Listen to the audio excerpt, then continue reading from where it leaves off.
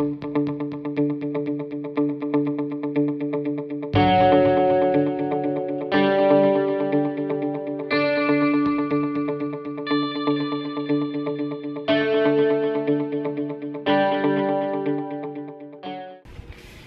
it's T with TeaQuilts, and I know I didn't upload videos this week, but I've had a very busy week.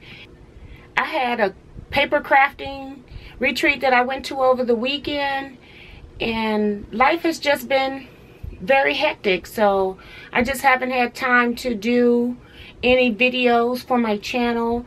I didn't do a lot of recording on the retreat because a lot of ladies there were not used to me recording, and they really did not want to be on the internet, so I respected their wishes. And I didn't even record my area in there because I was abutted against 2 other tables, and it was a very small room, so I just did not feel comfortable videotaping in there. So I will upload what I did videotape. I actually worked on an old project that I am now 3/4 of the way done. The last time you saw it, it was actually only 1/4 done, so I'll upload a video with that when I get a chance to get to editing.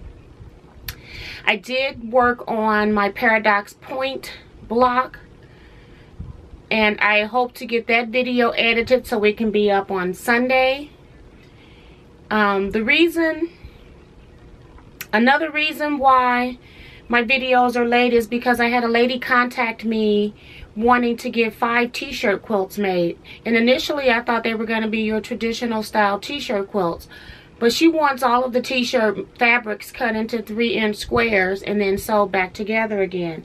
So that's what I'm currently trying to do, and the first one she would like to have by August 1st. And so I did explain that, you know, it takes us a little while to get things done. So this is actually a memory quilt. Her brother passed away a year ago on August 1st, and she wants to present the first quilt to her mom, her and her siblings.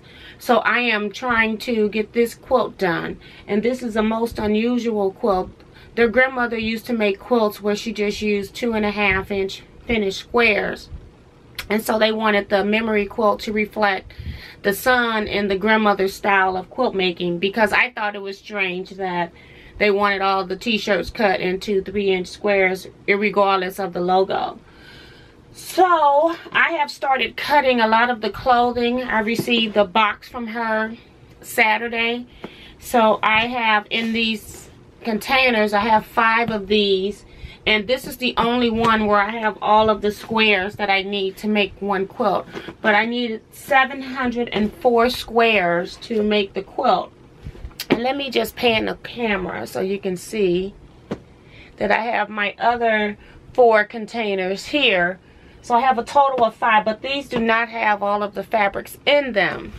So I first had to interface all of the t-shirts, and I think there was 1 sweatshirt, and she had some athletic shirts like your dry weave shirts, and then 2 pair of shorts. Now I haven't cut the shorts yet because I just needed to get going on this first one. And then in addition to that, she also gave me some fabrics. She went to Joann's and purchased some fabrics that remind her of him.